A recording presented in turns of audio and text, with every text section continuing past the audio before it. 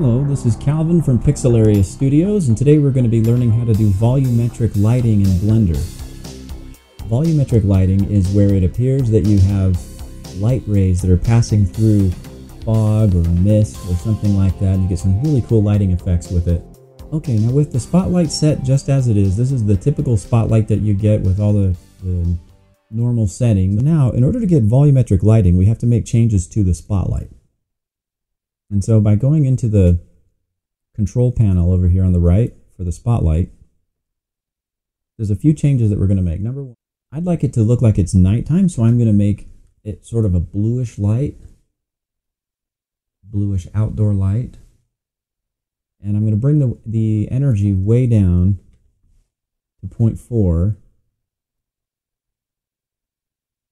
And then I'm going to change the fall off so it's constant. And then you can see that that gives it a little bit of a brighter spot where the light actually hits the ground.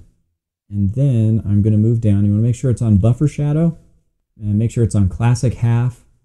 The filter type is a box. And sample buffers, I'm going to change this to 4. Now, a lot of the things that I'm changing right now are things you'll want to play around with later to get the light just the way that you want. I'm going to up my samples to 10. All of this ends up giving a much better effect. And then I just clipped these. All right. Now the real trick to volumetric lighting in Blender is to click this halo right here. And you can see up in the preview box here that it suddenly allows you to see the light beams. All right. I'm also going to turn down the intensity down here to 0.4.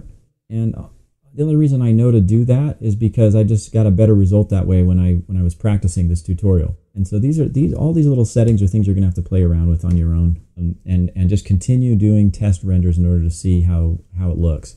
I'm gonna go ahead and hit F12 now, and there we go. We've got light beams that are coming through this window that we can visibly see. All right, now that looks pretty good, and that is volumetric lighting. Remember that the real trick is this halo button down here, and then all of the different settings you can sort of change them to see how it looks.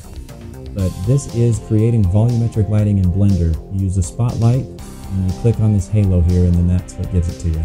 Thanks a lot for watching this tutorial. Please remember to subscribe, and we look forward to seeing you again. Thanks a lot. Bye-bye.